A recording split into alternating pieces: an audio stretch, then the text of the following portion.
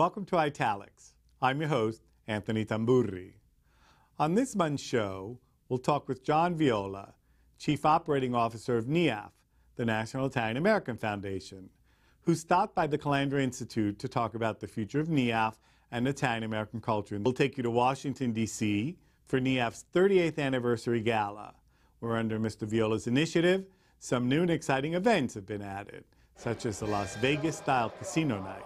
Italics correspondent Lucia Grillo reports from the ballroom of the Washington Hilton, joining honorees, the notable MCs, and celebrated guests. The weekend included some insightful panels, among which the Italian American Studies Association's Elections, When and Where Italian Americans Make a Difference, and NIAF, Ieri Oggi Domani, a lively discussion about the state of the Italian American community. Both these panels are available in their entirety on our Italics YouTube channel, Italics TV. Between the panels and festivities of the NIAF weekend, we caught up with former Congressman Frank J. Guarini and talked with him about NIAF's legacy, the state of politics, and the growing number of Italian Americans in prominent political positions. We also talked about Congressman Guarini's own philanthropy and his dedication to education. Here's Lucia Grillo at the Washington Hilton. I'm Lucia Grillo with Italics. We're at the National Italian American Foundation's 38th Anniversary Gala. We'll take you through some of the weekend's highlights, including Come Fly With Me, Las Vegas-style casino night. We'll talk with MCs Maria Bartiromo and Joe Piscopo, as well as honorees George Randazzo, founder of the National Italian American Sports Hall of Fame in Chicago, and award-winning actor-director Paul Sorvino, as well as some distinguished attendees such as 12-time MLB All-Star Mike Piazza and other distinguished guests.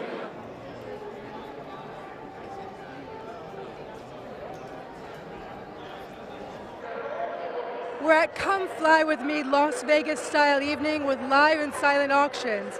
Between the tables, we'll interview some of the weekend's distinguished guests. It's always an honor, right? A real honor to we'll be with Maria Bartiromo anywhere, of course. She's so accomplished. We always like all the great things Italian-American women do. I'm a father of 3 daughters. You know, it's great to have that role model so I can say to my daughters, see what you could accomplish. In every challenge I have, I reference back that this, no matter what I'm going through, it's nothing compared to what my grandparents went through. And all I would tell young people, young girls, just realize who you come from. These people who came here, as Gay Talese said, they threw themselves into the wind. They left the country, not to make money for themselves, but to help their families. And they worked and they worked and they worked. And that tenacity, I just feel very proud that this is my heritage. In fact, I would like to write a book about Italian-American women, the real powerhouse in America, because we have something that nobody else has. And it's a combination of femininity, but also drive and strength. Well, I would look forward to reading that book. I better get busy. It's nice to be in the company of so many cultured and educated Italians, you know, because that's the way we like to be represented. And the best of our culture is the best of culture. And I grew up listening to my father playing and listening to the Italian songs, and my Aunt Mary would always have the Italian station on. And now, Giovanni Zummo, you know, Vicino Mare. This is right out of when I was a little kid. Do you have a favorite quality of Italianness or Italian-Americanness? I think our heart. We're doing it different tonight. We've made a very concentrated effort to move the foundation in a more youthful and enjoyable direction. You know, there's only so much you could do that's heavy and pensive. This is about having fun. What makes you keep coming back? Well, I mean, I'm a huge supporter of NIAF, and I love what they do, and I think it's so important to remember and cherish our Italian heritage. I think it's authentically American to do that, and to celebrate the accomplishments of Italian Americans of Italian descent, and to continue to reach back to Italy and build bridges for commerce. And and improve any way we can to develop our culture and remember our culture. So I think it's something that's very, very close to my heart. Now, I think amongst like the people here, you might be a little unconventional in that you like a certain type of music that I don't think we'll ever hear here. No, I'm a little bit of a hard rock fan. I mean, that's what I grew up on, but I enjoy many types of music as well. Well, even as Italian Americans, we've got a lot of Italian Americans that are big in rock. Oh, absolutely. I mean, Ronnie James Dio and many players many musicians who have played not only in rock music, but pop music and whatnot. You're named after one of my favorite places in the world. Yes, we are from Calabria, one of the great sections of Italy, in southern Italy, and I was there in June of this year, and my grandparents came from there, and for some reason they found out that I come from there, and they made me an honorary Calabrian. And all the mayor came out and gave me awards and a big plaque. I was just thrilled. And they found all the Aspromontes there, and the large mountain is named after my name. And, not after my name, but it was my name. I think they named it after you. My name was named after them. And we had a wonderful time. The food is terrific in southern Italy. Do you have a favorite dish? No, well, I like all Italian food, of course, but they have this pasta that is made with like a little bit of a floury leaf to it. I don't know what that called. Fileteri? Fileteri, that's it. Yeah, that's right. See, you know better than I do. Was that your first time in Calabria? Yes, I'm sorry to say it was, yeah. So I'm so happy that NIAF had a relationship with Calabria and asked me to come along, and I went along with them, and I had a wonderful time. And looking forward to the excitement of the live auction. Do you have one thing in particular that you're hoping to win the bid for? Maybe one of the Vespas? September of 1977, I brought 23 world champions together for the largest assembly of world champions in one room, and about 3,000 people showed up. In 1978, I contacted Joe DiMaggio and said, Joe, if you accept this honor, we'll then develop the National Italian American Sports Hall of Fame. And 36 years later, there's over 280 athletes in the Hall of Fame. And over a period of years, we raised millions of dollars in scholarships, and now our programs are to help the physically challenged athletes. So we're tied into the Paralympics.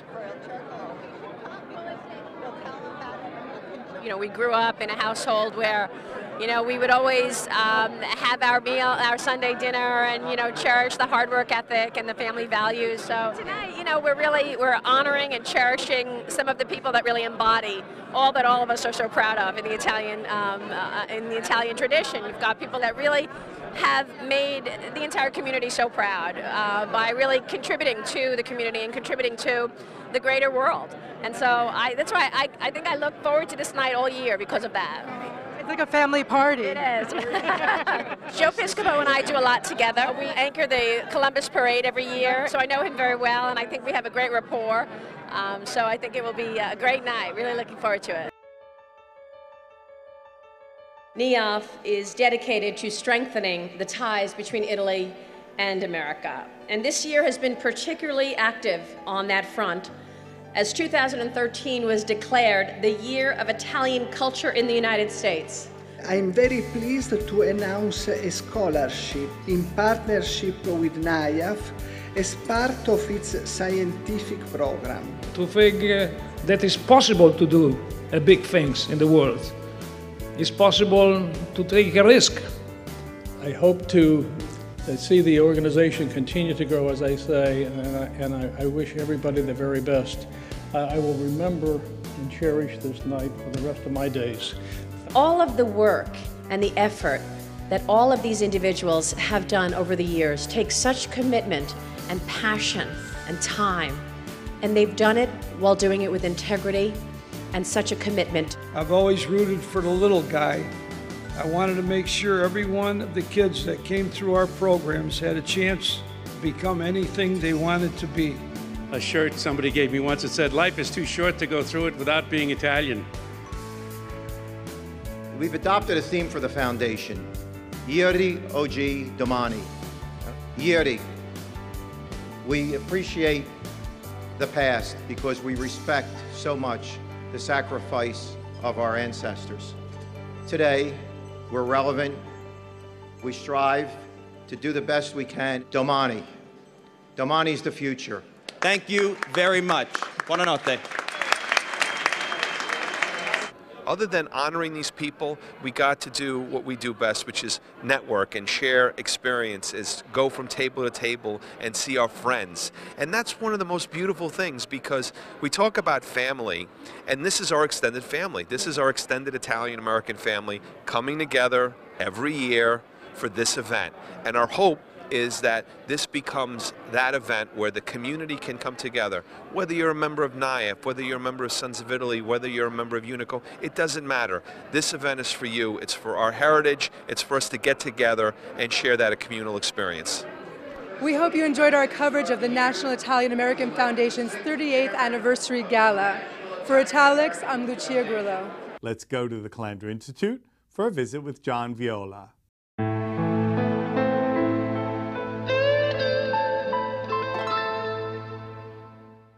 John Viola is President and COO of the National Italian American Foundation. Welcome to Italics. Thank you for having me. There has been talk about the new NIAF. We're trying very hard to build a place that we hope is accessible and familiar to people, that can deliver for our community and is responsible to our community. So we've worked very hard at changing not only our programs and practices, but our events, what they feel like, how people can access their culture with us. Some people have sort of said, why do we have 3 organizations, right? And things of that sort. But there really is no competition. I mean, each organization sort of has its own specialty. I'd like to see that be even further sort of, driven as a community. I think we certainly do have 3 large organizations and a multitude of smaller organizations that are working towards the same mission. And I think that's a great strength for our community, and that you have a lot of grassroots energy out there, people that want to participate.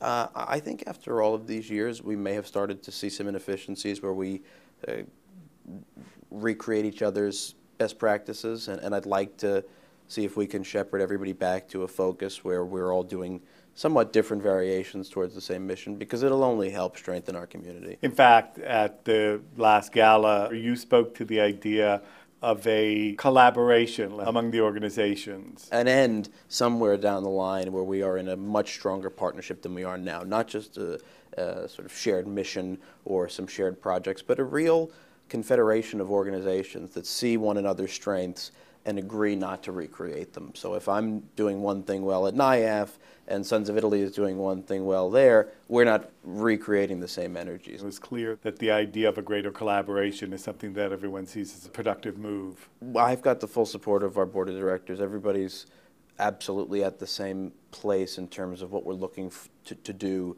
for our community in the future. We're going to be in this together, or we're not going to be in it at all, because there's absolutely no way that our institutions, our community institutions, survive a few generations into the future without a real partnership. As far as a collaboration with the academic community, you're really on board with that because, first of all, this past gala, you guys sponsored a symposium on Italian American politics and culture in general, and then later on when you did your second edition of NIAF Ieri, Oggi and Domani, you invited people from the American Italian Studies Association to be on that panel. And in 2015, there are 2 things happening, right? NIAF is moving elsewhere as far as the hotel, and you're inviting in the Italian American Studies Association. This is the first partnership that we've created in this new vision for sort of a more symbiotic community. And so the Italian American Studies Association has been a wonderful partner in providing content for our galas, particularly during these Saturdays when we would traditionally put on conferences. And so the thinking was, well, if we can take some of the financial burden off of them over the course of their year, which is really what NIAF was created to do anyway, and be a steward and be a tent for all groups. In partnership, we could also up the academic value of our content and what we would aim for, which is where we'll get in 2015, when we open this really new structure to our gala with considerably more space, more akin to a community convention and gala. We can provide room for the IASA to have their full weekend conference like they do every year, but in conjunction with ours. And now you're talking about creating an opportunity for people who care about the community to come out and access all different parts of it, all different groups and all different content. And that's what we're trying to create. So this is, we hope, the first of many partnerships. I think that convergence of both the sort of non-academic and the academic community is pretty important. Oh, yeah. I think it's also important to get the so-called business community behind culture, because I think what people don't realize is culture is a commodity in various and sundry ways, and that that coming together of those two communities can be much more fruitful than some people think. And I think it also sort of solves the problem that we sense in our community a lot of times, which is we have a great divergence of resources. So when you bring the business community to our event, obviously, on the whole, they're there because they are accessing their culture. There's an emotional reason to be there. This is not just business. And to be able to put other organizations in front of them, and other organizations that are doing different types of the same work towards the same mission, I think it's a great opportunity for us to make sure that these organizations are finding support in the community and in the people that care. And you know, exposure is so valuable when you are working towards a mission that really is in just our little community. You know, you want to make sure you can turn a magnifying glass on the good works that everybody's doing. Part of what NIAF has done is contribute significantly to the advanced placement program in Italian, which we're still struggling to meet a goal, but NIAF has helped there, and also your grants and scholarships. One of the things we've tried to do to reinvest in the AP question without having to actually reinvest is create a little bit of an advantage for those students who have taken the AP exam when they do apply for our scholarships. So for us, that kind of commitment to the Italian language speaks, we hope, to some commitment to the Italian culture. You have two major funds. We have multiple different granting funds that we give. We have somewhere near 40 bids, and we'll be granting in December. So everybody's very excited. It's a $500,000 gift to one university or institution, and then there's another $500,000 held in reserve at the foundation, which will then fund scholars there, hopefully in perpetuity. I hope it means we grow our partnership with academia in the future. Let's talk about the gala. The response we've been getting is excellent. We had new events. They were fun. There was a clear sense of joy of being with one another, mingling. And of course, the gala dinner itself, the honorees were incredible from first to last, and just being together, it makes it, for me, the most important weekend of the year for our community. So next year it's still at the Washington Hilton, and the year after you're going somewhere else. Yeah, the year after will be our 40th anniversary, and so every year we've done the Region of Honor theming, and as you've seen since I got there, we've tried to really make it feel like you're in the region. 2015 will be hopefully all about NIAF, its history, its future, and really our community as a whole. Well, we're looking forward to next year, and we're looking forward to 2015 to, you know, pop a few bottles of champagne for the 40th anniversary. It's going to be a good party. I think that's the whole energy, is people happy to be there. That's what we really need, and I think we're getting that. We'll see you soon. Absolutely.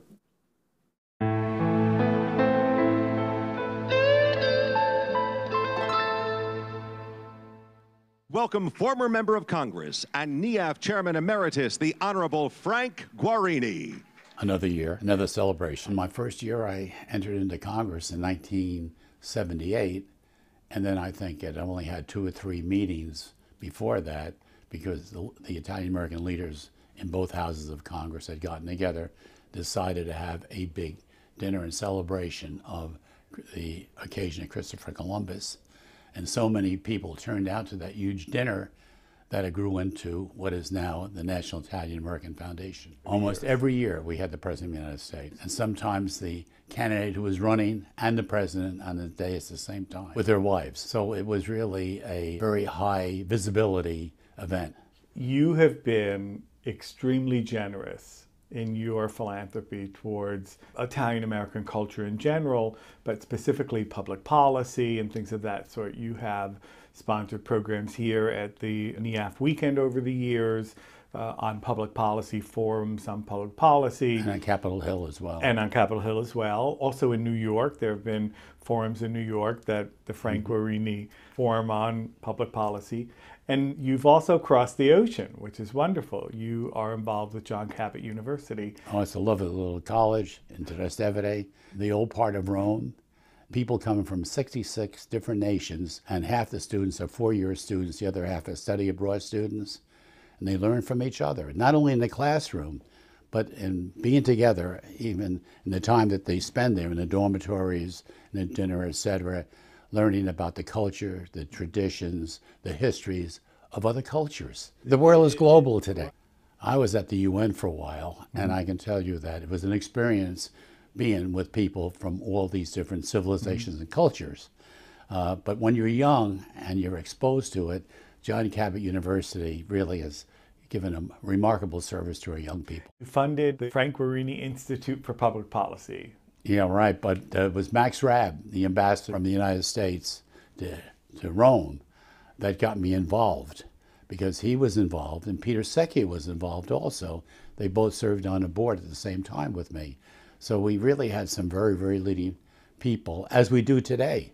It's an outstanding board, and everyone is given to the excitement of being in Rome and being able to do so much for education for students from every corner of the earth. And you're now chairman of the board, Just correct? recently. Yes, Yeah. chairman of the board of directors of But I've been on the board for many years. Yes. The Italian-American vote. The Italians are very independent and fiercely independent, and as a result, 1/3 stick with the Democratic Party, and 1/3 stick with the Republican Party, and 1/3 don't want to have anything to do with any of the parties. They're totally independent, and in a primary, you don't nominate a candidate effectively, so that it really has militated against us in the system we have of government in our Constitution. Yeah, but we still survive very, very well. Really? We still have very good representation. We still have some very good men, past and present. We had an Italian-American who was Speaker of the House. Yeah, Nancy Pelosi. Three beats away from the president. That's right. She's third in line. I think everybody is proud of their heritage, regardless of where they come from, because that's their roots. And you can't help but have some feeling for where your grandparents and your forefathers came from. And of course, that's what America is all about. We really come from every part, every country in the world, and we really have a great respect for our traditions and our ancestry. But that shouldn't be the only reason why people should vote. They should really vote because of good government, what people represent. And I think that the Italian Americans, like other groups, generally would turn down a candidate if they found that he didn't measure up. And I'm sure the fierceness of the Italian independent spirit, they particularly feel that way. You have done some really important things with regard to Italian culture. But a great deal in education, because I love, and that's the future of our country. And I was going to mention New Jersey City University in Jersey City. And you also were very generous with regard to getting the advanced placement exam in Italian back up. You were the individual who stepped up to the plate. And it is our heritage. And I feel that way about every nationality. What makes America so great is that we borrow not only from our own heritage, but from everybody else's ethnicity. Because their heritage, etc., combined together, makes what America is all about. It creates what America is. Amongst the many events at the John D. Calandra Italian American Institute are its Documented Italians, Writers Read, and Philip V. Canistrato Seminar Series. Two of these events from autumn 2013 are now viewable on our Italics YouTube channel, Italics TV. Fred Gardaface sits down with author Christopher Castellani, who reads from his latest book, All This Talk of Love, and Dr. Joseph Sciorra talks with producer Todd Cambio, playing selections from Paese Mio Bello, a double CD compilation of early 20th century U.S. recordings of Italian music. ILICA's annual conference and gala were held on November 7th and 8th. Lucia Grillo speaks with ILICA President Vincenzo Marra and this year's honorees. I'm looking forward to these couple of evenings for quite some time. The sense of this conference, what is to be Italian today? So no one of us can hold the exclusivity of being. We all together can create the new Italians. And for this, we are promoting the young people. You had quite a grouping of great minds from both sides of the pond here tonight. What did you expect from this event, and did it work out the way you wanted it to? It can be better all the time. I mean, it will be better the next year, the next time, but certainly these people are just like lights in the darkness that is surrounding our communities today. In other words, we have to be courageous and say, look, it's not going too well as we wanted to. Do we really matter? Because you say during the conversation, do we really matter? We don't matter anymore, and that's our problem. In other words, how do we go back to matter? We have to start to raise the bar. Raise the bar means to give voice to those who sold 11 million books altogether. They meet. We listen to them, because at the end of the day, the crisis became cultural, but it started out economical. ILICA is a very impressive organization that has a very important mission that is helping us understand better what it means to be an Italian American, what true Italian identity is. I think there's a message here for all Italian Americans that we need to do more.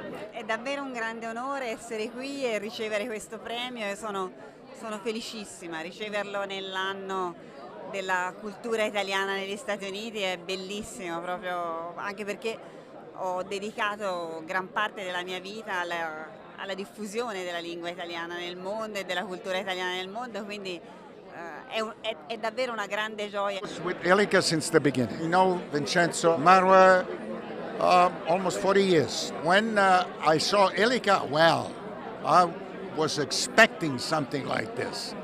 And finally, I said to Vincenzo, you have done a tremendous job. I will be with you all through.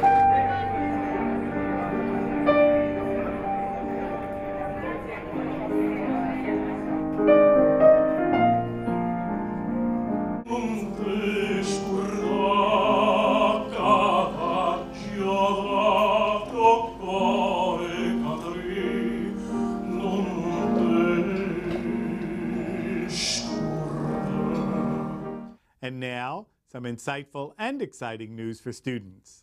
The Calandra Italian American Institute is pleased to announce the publication of a directory of college scholarships available for Italian American students and students of Italian studies. For further details, go to qcpages.qc.cuny.edu/Calandra and click on the Education tab. For high school students in New York City and the boroughs, submit your poetry for publication in the 10th annual anniversary edition of Il Giornalino, the Italian journal, and the chance to read your entry on an episode of Italics. For more information, contact joseph.grosso@qc.cuny.edu. Thank you for joining us for this episode of Italics. Tune in to our next episode of Italics, airing December 25th. This special holiday episode, Italics' first ever culinary segment, will feature traditional Italian American and Italian holiday meals and centuries-old recipes that mirror contemporary meals catered to the health and environmentally conscious. Lucia Grillo brings us into the kitchen with food historian Francine Sagan, Chef Jay Astafa, and others. Watch previous editions of Italics online at cuny.tv/show/Italics. We'll leave you with some music from Lisa and Lori Brigantino from their recent gig in New York City's East Village. I'm Anthony Tamburri. Arrivederci alla prossima puntata. I'll stand here by the doorway, watching as you go.